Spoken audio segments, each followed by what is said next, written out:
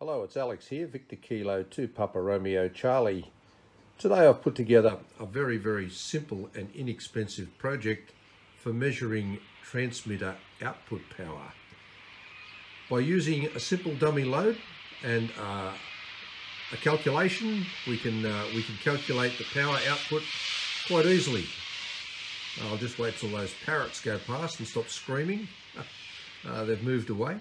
Okay, so basically what I've done, I've used a simple circuit here where we're looking at the dummy load, and that's my dummy load here. We've got a diode here, and in this case I've used a high voltage diode because the voltage across a dummy load can be quite high with high power. And over here a simple multimeter that everybody probably has for measuring the voltage produced across the dummy load. And the simple calculation is voltage squared divided by the resistance of the dummy load, 50, will give us the power output of the transmitter. So let's have a look at our dummy load. This particular dummy load of mine, I made this quite a while ago. It's quite effective. I made it out of 21k resistors, 3 watt. And there it is, yeah, works very well. It's quite accurate. So that pops into the tin can there. It can withstand quite a lot of power for a short duration, but if I wanted to increase the power of my dummy load, I could simply fill up the tin can with vegetable oil and that would dissipate the heat while I was carrying out the test. So there we go, we've got our terminals from our dummy load, and over here I've put together the simple electronic circuit that I've just shown you with 4 terminals. Yeah, there it is there. So let's have a bit of a look. We've got our high voltage diode, and here I've used a diode around about 1200 volts, a bit of a high voltage capacitor as well. Simple little components. I've just soldered them straight onto the terminals, and that will be popped onto the box like so. And yep, I'll put the screws in that, and that'll connect onto the dummy load. And just here we'll connect our multimeter, and we'll carry out our test to work out the output of, well, the transmitter that I'm going to use today, and that'll be my Klansman 320, and according to the specifications it should put out between about 25 and 30 watts. We'll have a look at that and make our calculation. Okay, we're all set up to do our test, so let's just go through what we've got happening here. We've got the radio connected to the dummy load, and in this case we're using a military British Army Manpack radio, Klansman 320.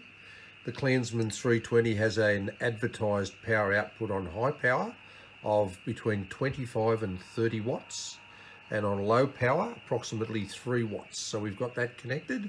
I've got the radio set to the 40 meter band, and I've got it set on high power, selected CW at the moment. Okay, so we've got our 50 ohm dummy load connected to a little electronic circuit that we explained a few minutes ago, and onto the DC side we've got our multimeter connected, and I've got the multimeter on DC on the 200 volt scale. So when I hit the transmitter, what we're going to do is we're going to measure the voltage across, the DC voltage appearing across the load. Okay, let's have a go. So here we go on high power. 39.8. We'll do it again.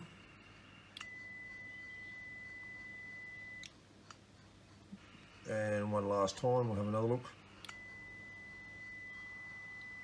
Let's say 39.4. That's close enough, 39.4. Okay, so we'll move over here, 39.4. And we've got our formula. The formula to do this is power equals voltage squared divided by the resistance. In this case, our resistance is our 50 ohm dummy load. So let's put in our reading that we just got, which was 39.4.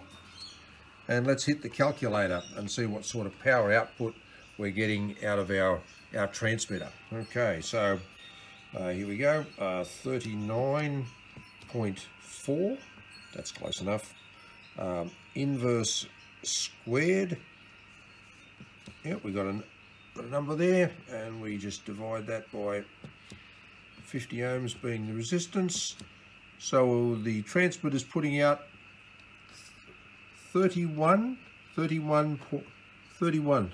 watts. Okay, so we've got 31 watts coming out. Very good. Looking at the specifications on the radio, between 25 and 30 watts. Very happy with that. 31 watts coming out. So how about we slip over here and we'll change that to low power setting. Of course, the low power setting on the radio is advertised at about 3 watts. So let's have a look and see how we go as far as our low power setting. Okay, so again, hitting the transmitter, 11.8 volts. Let's put that into the formula, 11.8 volts. So here we go, 11.8 volts, inverse square, divided by 50, equals 2.7 watts. 2.7 watts. Well, there you go. Pretty happy with that. Not only is the radio putting out the specified power, but my little measuring device here is giving me exactly what the specifications of the radio are. So there you go. A very, very simple method for calculating your transmitter output using your 50 ohm dummy load, a few common electronic components, a multimeter, a calculator, and a formula, and yeah, there you have it.